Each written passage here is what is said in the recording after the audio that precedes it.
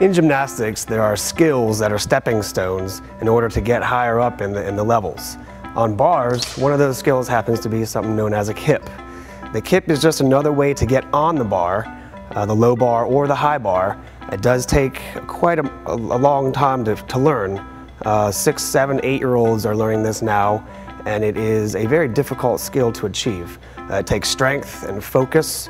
It takes a long work ethic, drills, conditioning, but all in all, this is a big stepping stone to get you where you want to be when you want to compete higher level gymnastics. Mainly you want to chop the kip down into different sections so the student can learn each piece of the kip and then put them together slowly and then finally all together at once.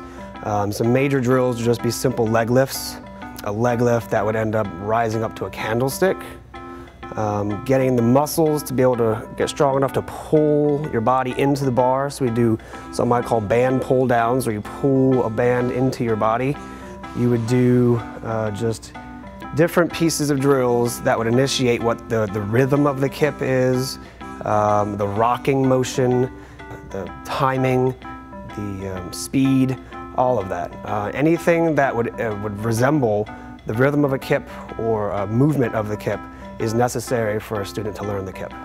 The student's going to start approximately 3 feet away from the bar. She's going to get a big jump off the springboard to initiate a big stretch of a glide, which is going to give her a big momentum to do the skill. From there, she's going to lift her toes aggressively to the bar and shoot her toes upward to the ceiling, flick her wrists over the bar, and she will end up on top of the bar.